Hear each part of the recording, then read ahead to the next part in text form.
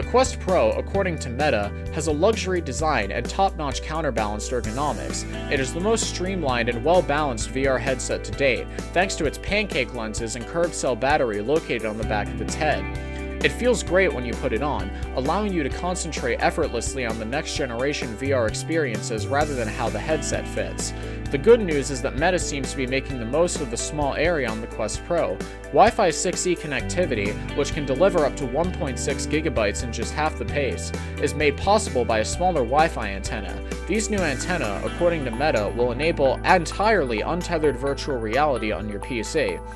It has a continuous lens spacing adjustment system that can adapt for interpupillary devices ranging from 55 to 75 millimeters.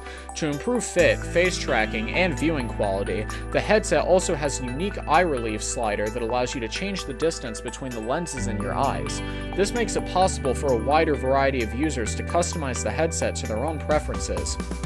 With an open periphery, MetaQuest Pro enables you to multitask between the physical and virtual worlds while staying present in your surroundings. In addition, while using MetaQuest Pro, you can attach the magnetic partial light blockers that are provided in the package if you want to feel more immersed. You may buy full light blocker accessories for a more conventional VR experience when they become available later this year. The display refresh rate is one expected downgrade. This Quest Pro display has a maximum refresh rate of 90 Hz, which is noticeably slower than Quest 2's maximum refresh rate of 120 Hz. The Quest Pro promises an improvement in voice presence in virtual reality. In addition, its 3 microphone array is anticipated to offer 20% greater noise suppression than its predecessors, making it a superior option for virtual reality meetings.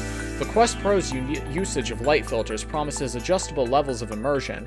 When using the headset, the device permits some light to flow through and opens the peripheral vision. However, the Quest Pro comes with light blockers that let you block some light and an accessory that lets you block entire light when using it.